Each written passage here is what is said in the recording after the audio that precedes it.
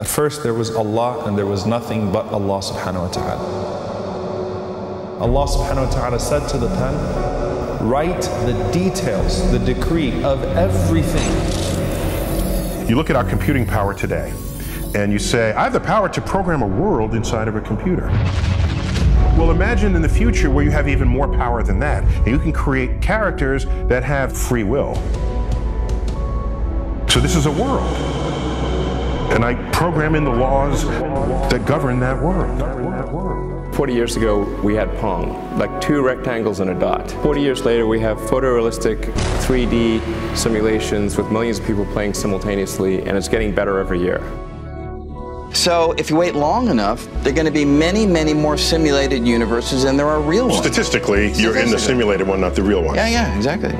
So if you really believe that we are in a simulation, and there's some structure that runs that simulation,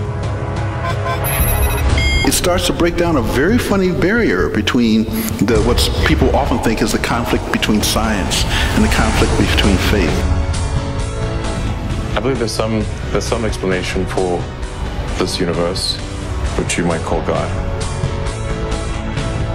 This for them was the most convincing argument for a creator. The holographic principle is the idea. This 3D reality might be sort of like a holographic projection of more fundamental information and laws that exist and operate on a thin 2-dimensional surface. The 3-dimensional world is a kind of illusion. The ultimate precise reality is the 2-dimensional reality at the surface of the universe.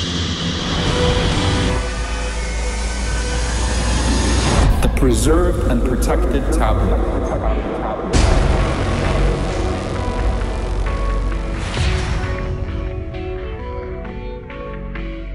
And what is this life except for an illusion?